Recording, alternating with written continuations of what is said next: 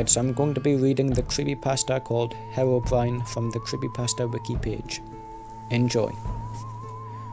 I'd recently spawned a new world in single-player Minecraft. Everything was normal at first as I began chopping down trees and crafting a workbench. I noticed something move amongst the dense fog. I have a very slow computer, so I have to play with a tiny render distance.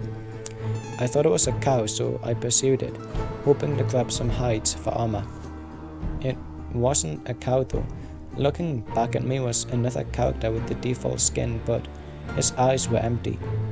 I saw no name pop up, and I double checked to make sure I wasn't in multiplayer mode. He didn't stay long. He looked at me and quickly ran into the fog. I pursued out of curiosity, but he was gone. I continued on with the game, not sure what to think. As I expanded to world, I saw things that seemed out of place for the random map generator to make.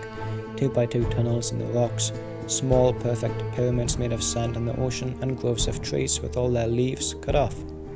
I would constantly think I saw the other player in the deep fog, but I never got a better look at him.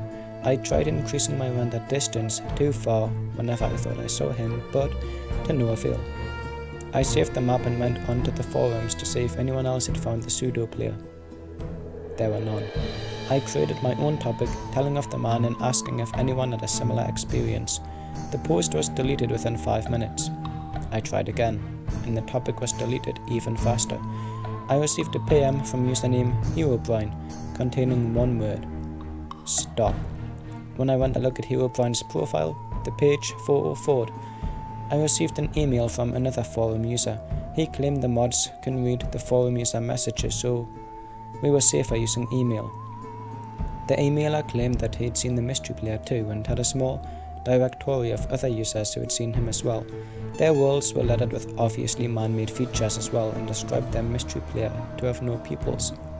About a month passed until I heard from my informant again. Some of the people who'd encountered the mystery man had looked into the name Herobrine and found that name to be frequently used by a Swedish gamer.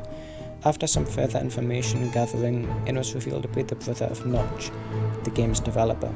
I personally emailed Notch and asked him if he had a brother. It took him a while, but he emailed me back a very short message. I did, but he is no longer with us. Notch.